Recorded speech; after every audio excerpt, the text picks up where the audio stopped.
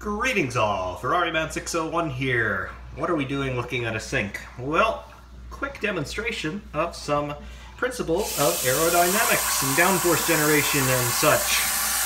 Yeah, here's a flat surface, butter knife. Flat surface presented to a parallel flow. Trying to come into this as close to 90 degrees as possible without my fingers interrupting the flow. Yeah, you can see as the flat side of the knife makes contact with it, you can see that we're displacing the flow, but the knife just basically sits flat and level, just holding it very loosely, allowing it to rotate a little bit.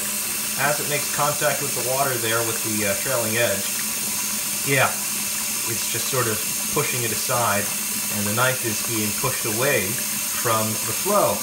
However, we put a spoon in this same flow. First of all, let's put the scooped side into the flow. What happens? It gets pushed away, it just bounces off of it, as you can see there. However, if we put the back side of the spoon there, and you can see it has this very nice curving shape, sort of like the under tray of a race car. Well, we bring it in, the flat side of the spoon makes contact.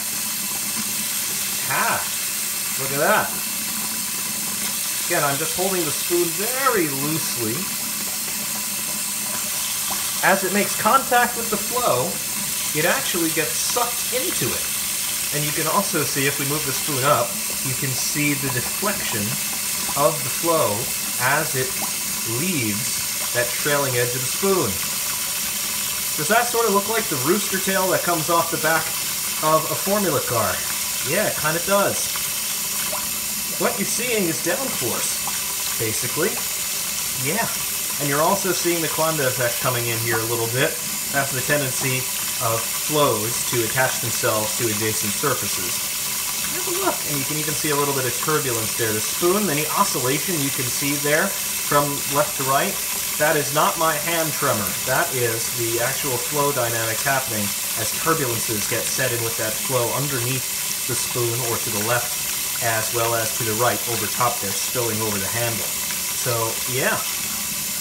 As it gets pulled in, that is physics. I am not pushing the spoon into the flow. I am just moving it closer so that contact is made. And as it gets sucked into it, that is pure physics. Downforce generation and some hydrodynamic turbulence as well. Very cool. Very, very cool effect.